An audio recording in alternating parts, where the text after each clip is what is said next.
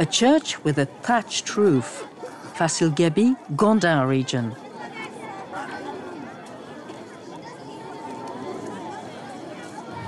Gondar thrived as the capital of Ethiopia during the 17th century.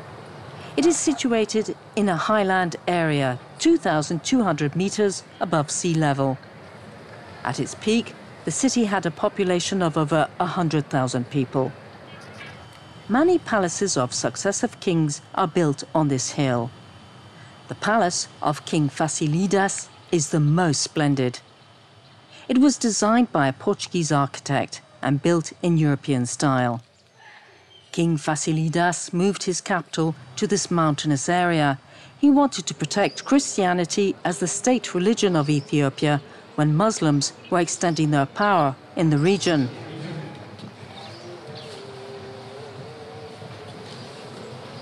Ethiopian Christianity is derived from old Jewish teachings and known as Ethiopian Orthodox. Successive kings were Ethiopian Orthodox and built many churches in the town. Gondar soon became a Christian holy site.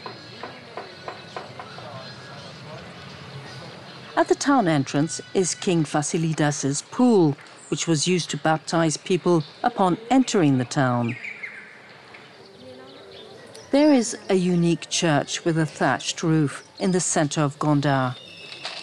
The building is as it was when it was built 300 years ago and became a holy site for Ethiopian Orthodox worshippers. Angels are painted on its ceiling.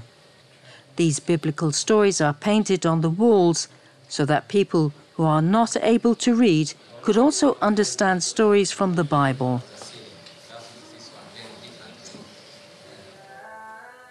It is early morning on Sunday.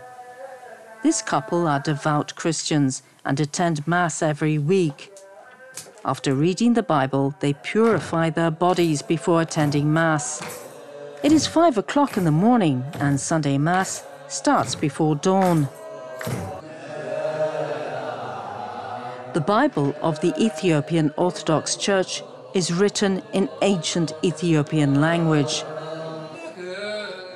Mass is a long service. It continues for hours.